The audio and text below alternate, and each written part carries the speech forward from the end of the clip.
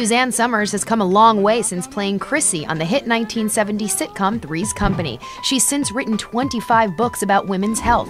In her latest, I'm Too Young for This, Summers tackles the decade before menopause, known as perimenopause. I call the symptoms the language of this passage of life.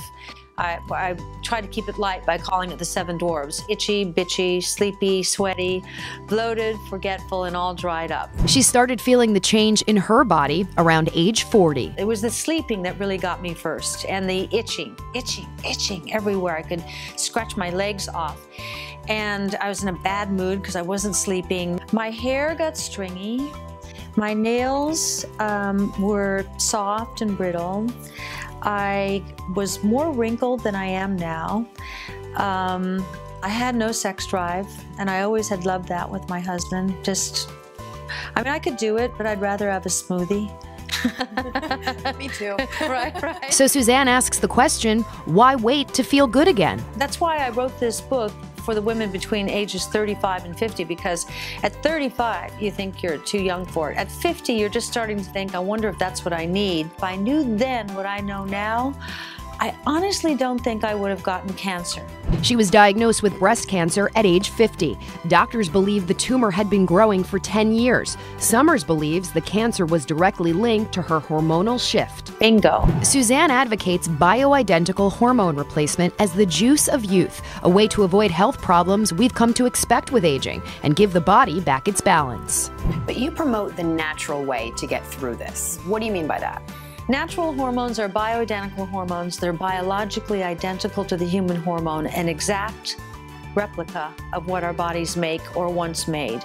They're made from soy and yam extract. Bioidentical hormones, or BHRT, are not without controversy. The FDA claims there's no scientific evidence regarding their safety and effectiveness and has not approved them, but Summers insists they are safe and effective. She also believes that lifestyle choices play a role in relieving some of the symptoms of perimenopause. What you eat is very important, that it be clean food, real food. I say if you can pick it, pluck it, milk it, or shoot it, you can eat it. I eat butter, cream, sour cream, full-fat cream cheese, olive oil. I eat well. It's just that I eat organic because I don't want all the hormones and antibiotics. And I eat grass-fed beef and organic chicken and wild-caught salmon. You're 66. Uh-huh. How old do you feel? I feel like I'm in my 30s. It's all working right. And I love how strong my bones are. I can do a handstand in yoga. Summers emphasizes that perimenopause is a time in a woman's life when she should be thriving. And what I'm trying to say to women is you can sail through perimenopause, you can sail through menopause, and never suffer if you know what to do. Are you no longer bitchy? I'm not. I really am not.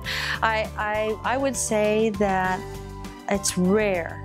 You're so passionate about sexual health. Mm-hmm. You're a true advocate. Do you think this is your real calling? I do.